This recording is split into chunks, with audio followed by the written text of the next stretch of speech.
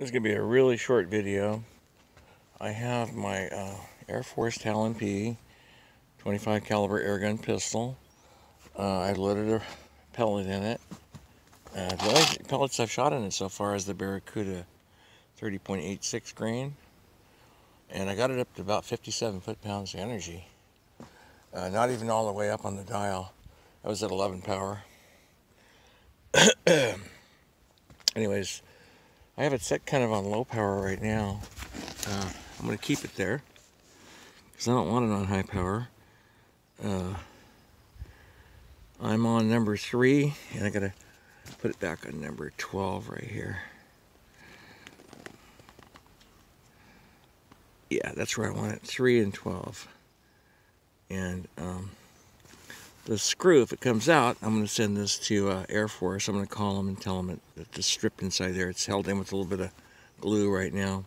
I think by changing the power well settings, it came out and stripped on the inside. Now the screw didn't get stripped. Inside the tube, I think, did. Okay, so I'm going to see how many water bottles this can shoot through. I got 6 lined up. My guess is it's going to go through all of them. So let's see. Got it lined up right there. Okay. I'm just going to do one shot. Get it nice and even.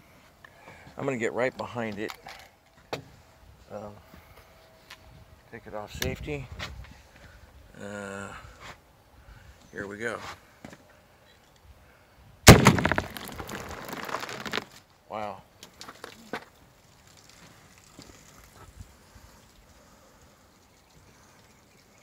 Yep, went through all of them. See right there?